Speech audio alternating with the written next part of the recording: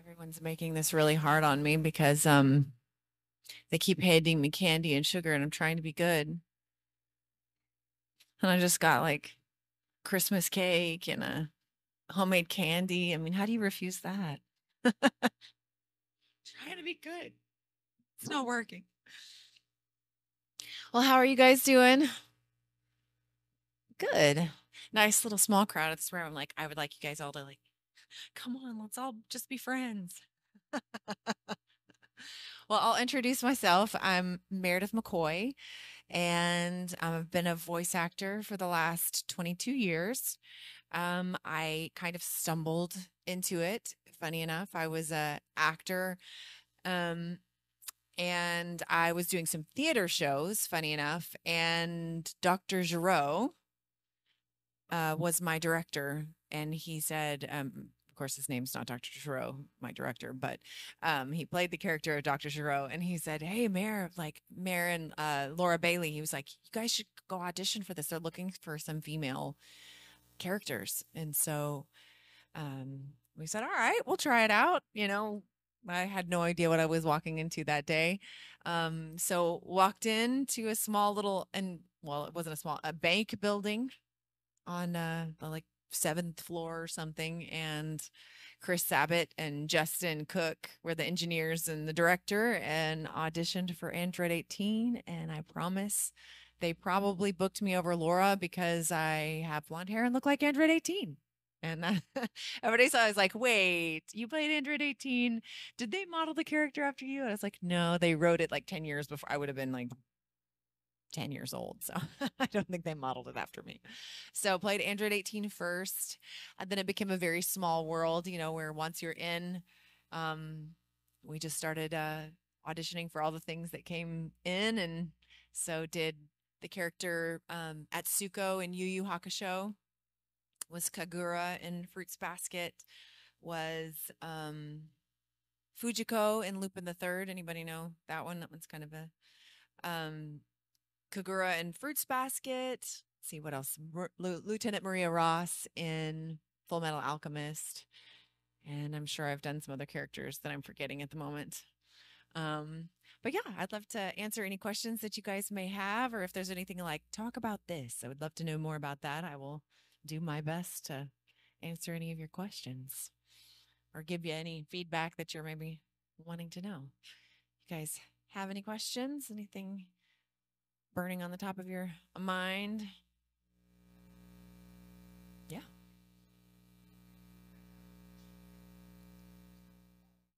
Cheat day. Probably anything with a ton of breads and dips and chips and queso, and then a ton of, I mean, I've got a sweet tooth too. So give me a bakery. Honestly, my dream, I've always told my husband, is like, I want to go on one of those cruises that have really high-end chefs competing, and I want to judge. Or at least taste the taste the fruit of their competitions. I'm like, come on, that sounds really fun. Doesn't it? Wouldn't you want to be at one of those where they make really fancy food and you get to try it all? You've done that? See, that's not fair. I would be down for that. Really good sushi. I love really good sushi too. But I feel like Georgia doesn't have really good sushi, so we're not really by, I mean, I guess you're kind of by an ocean. But yeah, that would be that. What else, guys? What else you got? Yeah. Favorite memorable roles. Honestly, one of my most favorite, well, I mean, Android 18 is always going to be one of my favorite roles, but Launch in Dragon Ball is such a character, just because she's a blonde, hot-tempered girl with a machine gun, but she's also super sweet. And when she sneezes, she turns into her alter ego. So to get to play both of those characters is super fun.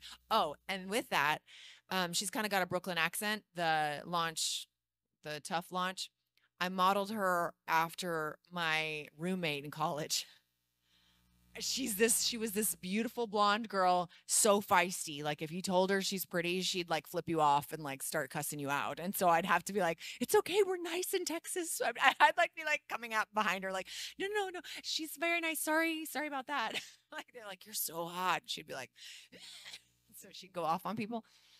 So that was blonde launch. My inspiration was my from Philly roommate. Yeah, so that was probably one of my funnest characters. Kagura, Fruits Basket, she was also a character that was super fun. She was kind of similar in the sense that she was super sweet until she was not and went berserko. And I was said yesterday, I was like, I've been cast as two of these characters. Should I be worried? Why do I keep getting like these characters that go crazy? I'm not sure if they're trying to tell me something or not.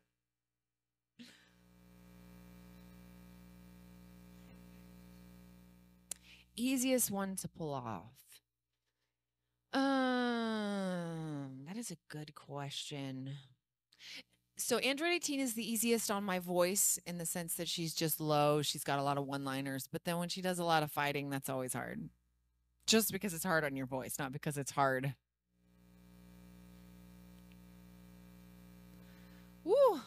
Gosh, if I knew. And like, and I think I said to some of you guys yesterday too, the problem was that I wasn't very secure in my acting at the time. And so every time I would do like a ha, hoo, ha, I'd laugh. I'd go, ha. He's like, Meredith, you're ruining the take because you're laughing after every punch. You know, don't do that. Or then, and then also in the beginning, learning like having to make sounds that aren't like sounds that you're like, they're like, make a landing sound. You're like, landing sound. Or like, make a running sound. You're like, running sound, you know? Okay. So you're in there like, you know, so you have to do all of those kinds of things that you don't normally ever think about. If I'm running, I don't normally make that noise. I don't know about you guys. Do your best running noise. It's not usually, but you know, it's super speed. Exactly. All the attacks, all the different types of attacks. I'd say video games are the most interesting in that way because you're having to do all the attacks and then get hit. Oh, just see an Android 18 right there. Hello. I love it. Um, you know, you're doing all the different attacks and you have to die, you have to hit, you have to win, you have to, you know, and it's all in a row. So now it's a lot easier because you'll get to hear the Japanese versions. It'll be like, yeah. And then you're like, okay, yeah. You get to just do it. And I love imitating. So it makes it super, super easy and fun. And then you also don't have to match your mouth because they'll make it off of your own. So the video games are easier in that sense.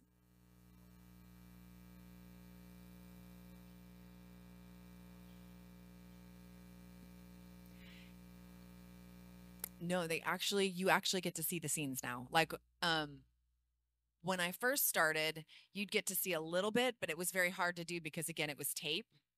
That says dates me how old I am, but it was tape. And so you'd have to rewind the tape and it would be this whole thing. So you'd get to see it sometimes, but for the most part, you're just having to give it a go every time. I don't know if you guys know the formula with it. I'm sure people have told you, but basically you'll watch it and as it's going, there's three beeps. On the fourth beat, where the beep should be is when you start. So it kind of helps you give the timing, you know. And usually when you get really good script writers, you know, they'll do the words where it helps match the mouth flaps. But like in the early days, it'd be like you're like, oh, be quiet, you know. And so you'd read it like that, and then you realize the mouth flaps are more like, oh, be quiet. You know, and you're like you're having to stretch it out, or there's just a lot of timing things that you have to learn because you don't want to, you know, can't be off. Because then you guys would be mad. You'd be like, why can't they match the mouth flaps? But the digital age has made it very so much easier and take way less time because everything can be moved and changed and stretched and quickened and all that kind of stuff. So it's made it a lot easier. It was a lot harder in the olden days with our scripts, and they would like we'd have to write the lines in if it wasn't long enough, or you'd have to add something in. So it was a lot harder work back then. It sounds like I feel like I'm like the grandma going, we used to have to walk uphill, bringing our water from the well to the house. Yeah, totally. So that's yeah, it was a lot of that. But yeah, and then the early days too, with all the fight scenes and stuff like that. You're in a little booth, and the air conditioning wasn't that great in it, and you had to turn it off, and so you'd be doing all these fight scenes for hours and be sweating in there. Woo! So that was always fun too, because you can't do fight scenes and not move. I mean, like I have to have all you guys stand up and like try to do fight noises and not move your body at all and see how well it goes. So I was telling them yesterday, they for a while there they had cameras in the booth so that they could, because we didn't have a good window where we could see the director.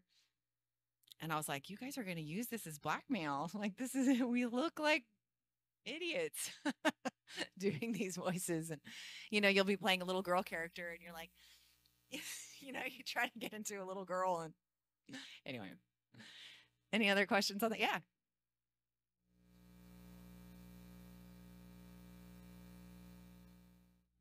Almost all of it's scripted, but a lot of times the timing will be off and we'll have to add things.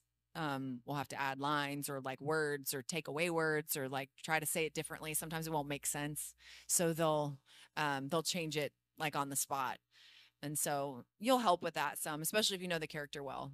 If it's, I mean, if it's Chris Sabat directing and it's Android 18, like he knows her just as well as I do. So we'll kind of come up with lines together. But usually they have pretty good script writers now, and it goes pretty fast. Any other questions in regards to voice acting or characters? Yeah.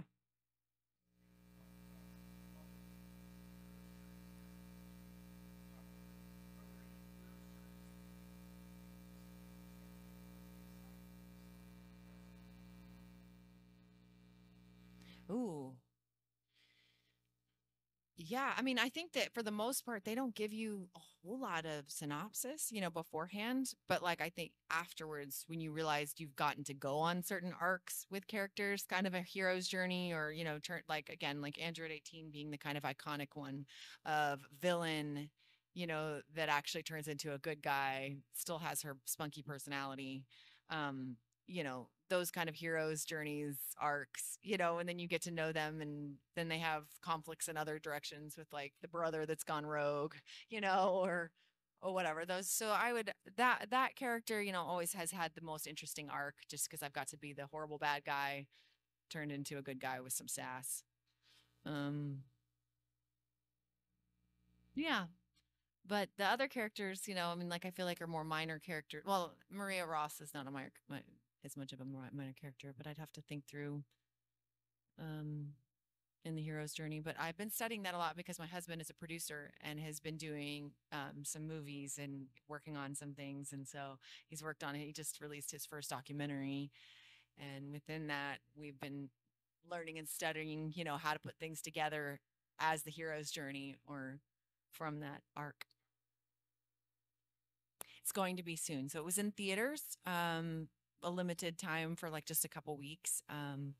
It's called Super Spreader. It's a documentary kind of on COVID, like that whole journey through a guy of religious freedom. And so it's pretty fascinating, actually. It was kind of the only musical tour on the planet during COVID. So it's a good documentary. But I think it should be on Netflix. They're negotiating that within the next few months. So hopefully.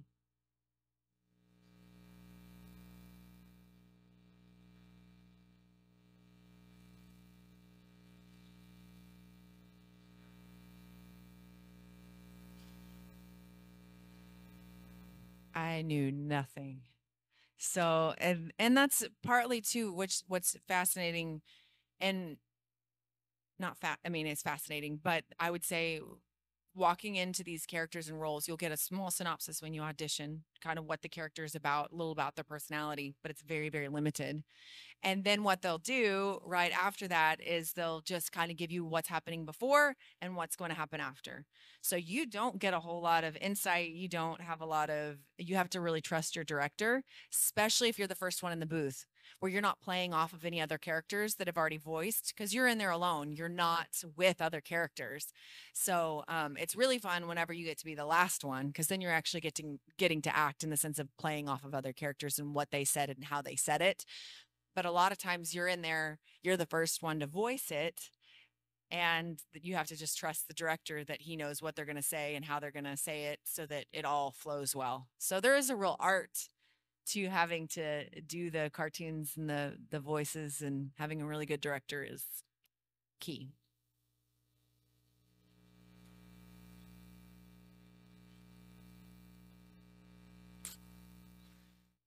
Let me think. Which one did I absolutely have to watch? I think I watched Fruits Basket was one of the ones that I did watch all the way through. And then I actually it was really fun the last Dragon Ball Z movie that came out. I brought my brother who we look so much alike. So I was like, how fun is that? Like, Android 17, like my brother and I just look so much alike. So we got to go to the premiere together in LA.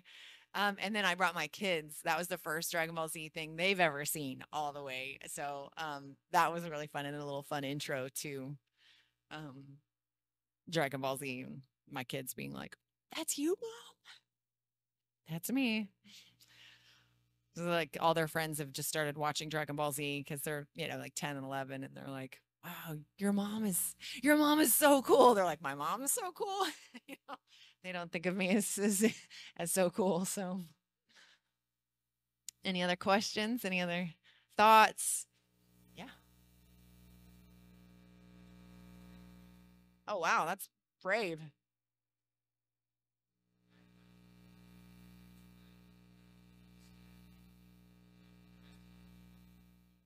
Yeah.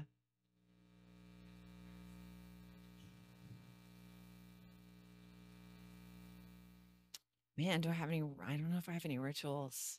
I think more than anything, I do vocal warm ups. Does that count? Yeah. Oh, I believe it. Oh, I get it. Oh, I get it. Yeah, no, I think that I mean, I think always just preparing depending on how long the session is and what all you're going to be doing is like how much throat coat tea do I have? Making sure that because I mean, I did a video game recently and I didn't have any lines. It was all screaming. It was all fighting, moving things. I mean, which I always think is funny again too. Like, all right, this one you're going to be moving a box, a heavy box.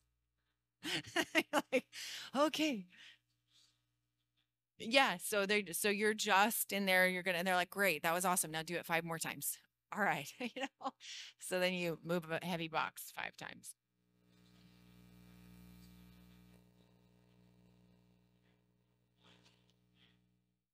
and use it. Yep.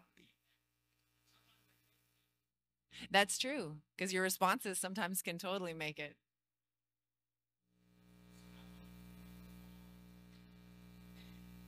Oh yeah. Yeah, yeah, totally.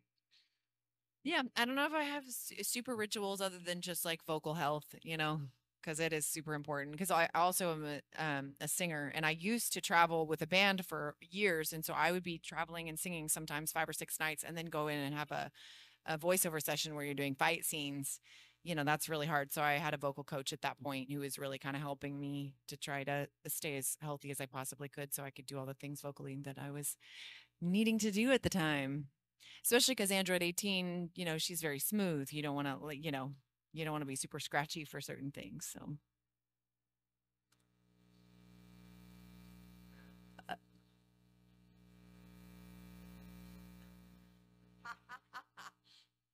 a favorite scene. One of my favorite scenes, honestly, we just laughed so hard. Well, actually, you can't even hear it as much as the movie that we just did.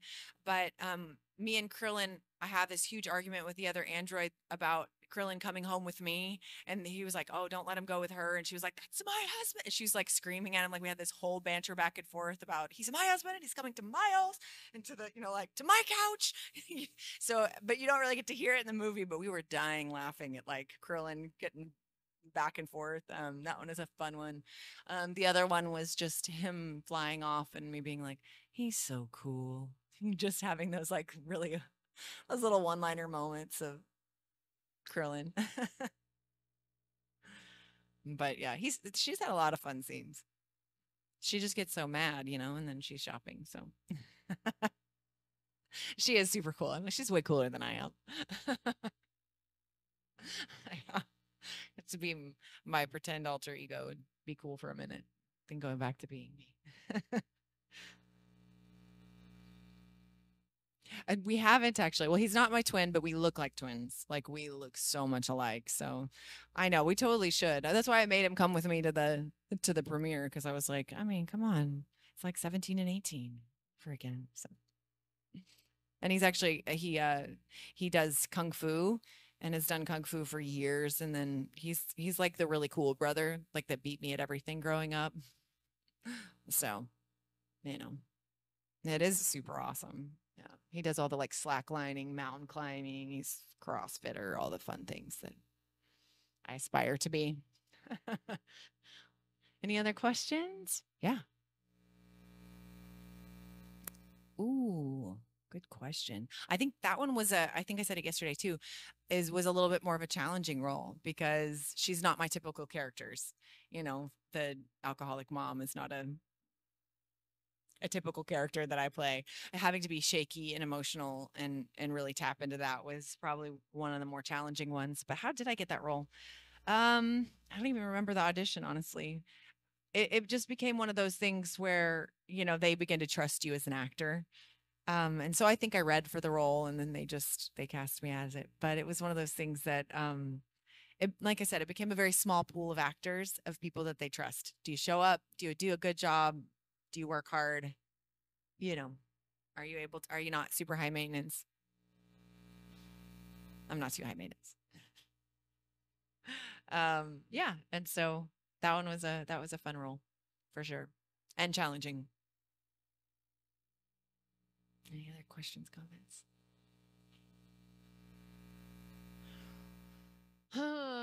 I actually, funny enough, I have not auditioned in a really long time. They've sent me a few things recently, and I've been like, should I? Partly because I was so busy with what else I do, as a singer and songwriter and all that stuff. That's been my main role and focus.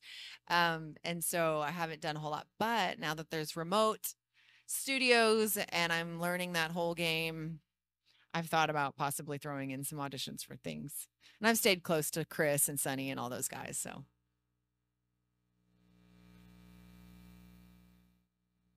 I would say my first passion is definitely going to be music and songwriting and all of that. That's just like what I love, love, love to do. And then, but it's funny, you will find that a lot of the voice actors are also singers or musicians or really appreciate music. And I think that there's a singability and there's a lot of being someone who can sing and who can really articulate, I mean, not articulate, who can really do a lot with their voice helps with voice acting because so much of it is tonal. So like being able to imitate different styles and sounds. I mean, I started out singing jazz when I was young. So everything that I did was um, here I go again. I hear those trumpets blow again, on the glow again, taking a chance on love. So it was that very like jazzy style. That's not what I normally sing like, but it was like a style that I was able to do.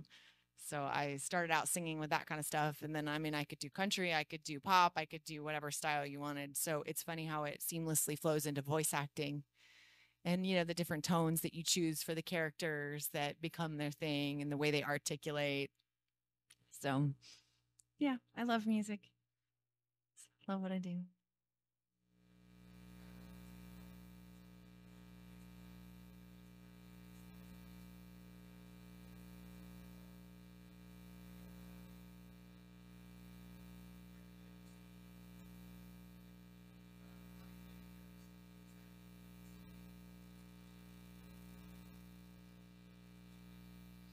Yeah, I think if you learn how to correctly sing, then you'll be able to correctly not hurt yourself as bad when you're screaming because you're using your diaphragm, you're using your stomach, you're not going to be scratching as much unless you're purposely doing it.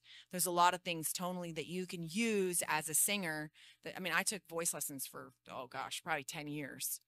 as a singer, but how that translated into voice acting, I think I was able to be healthier. I've been able to, like, I can sustain it longer because of being able to use my diaphragm, using your breathing well, knowing how to place things tonally, because so much of it is about tone and placement, where you put things. If I'm going to be doing, oh, it's so dusty in here and I just washed my hand, like I know tonally where I'm able to place that versus my very low characters. And I think that all goes in with singing as well. And then all your vocal warm ups and all those things just help you stay healthy and have lots of range. So, and range is good. Then you're not just playing one style of character. Any other questions? Yeah.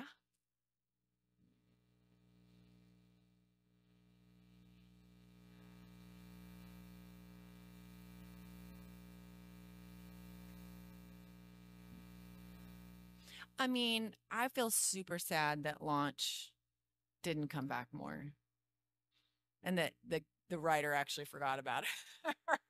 Like, how do you forget that character? It was funny because she came back in a video game not too long ago, and we were doing some of the lines, and the director was like, "This is so sad that she needs to come back so much more because she was such a fun character." So we just laughed and laughed at her lines and her sass. So she's one of the ones that I think would be really fun. I think I mentioned this yesterday. It's kind of on the lines of your question, but like my biggest regret character wise that I wasn't able to do is that I didn't get to come back for Kagura in Fruits Basket because it didn't work out with my schedule. They called me about it and I was like, oh, I was really trying to figure it out, but I was already traveling so much. I wasn't going to be able to make the window, I don't think. And so I canceled and I was like, oh, I should have tried harder because I loved that character. It was a really fun role. So yeah. That's probably true. That is very true. Looking at all the wrong places for sure. All right, I think we got time for one more question. Yeah.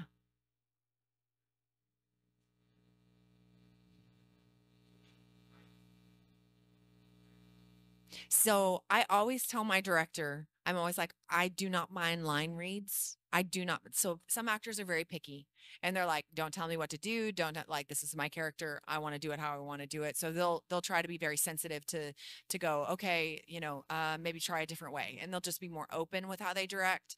With me, I'm like, I want you to tell me what you want. Like I like it like that. I want to like go quickly in that I'm not afraid. I'm not offended by direction. I like it. So to me, if you want to give me a line read, if you're hearing something specific, then I'm all about that. So I always tell the director, just tell it to me straight. And then let's, so we can do the best that for this character that we possibly can. So I don't have my feelings wrapped up to that. That's also goes into songwriting because when you go into songwriting sessions with lots of people and you're writing for somebody else, if they don't like it, you don't want them to not tell you that because it's their song, like it's a big deal to like if it's their song, you want them to love it and you're throwing something out and they feel like they can't say no, then they're not going to like that or they're not going to want to sing it anymore. They're going to want to throw that song away. So I feel the same way with acting. I'm like, if you want something specific and you're needing that from me, just tell me what it is. And I'm not going to be offended by that either.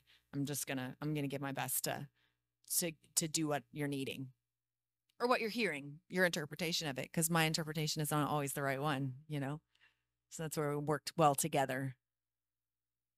So I'm a team player. I like the team. I appreciate the team because I don't feel like we can always see clearly one-sided.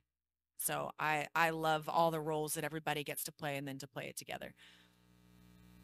Which is also why you kind of like Dragon Ball Z too, because you think about it, you got all these characters, they don't always get along, but in the end they come together to save the world. So they have to figure out how to work together. And that's, I feel like, kind of life in general. That's our life lesson. We should all learn to work together to save the world. So there you go. It turned into a therapy session. I'm happy to do a therapy session, guys. Let's go there. How's your heart? Awesome. How do you feel about that? Tell me more. Awesome. Well, thanks for spending this last 30 minutes with me and like feel free to come and talk to me at the table in a little while and it's nice to meet you guys. I'll have to hang out some more. So, yay. Thank you. Appreciate you guys.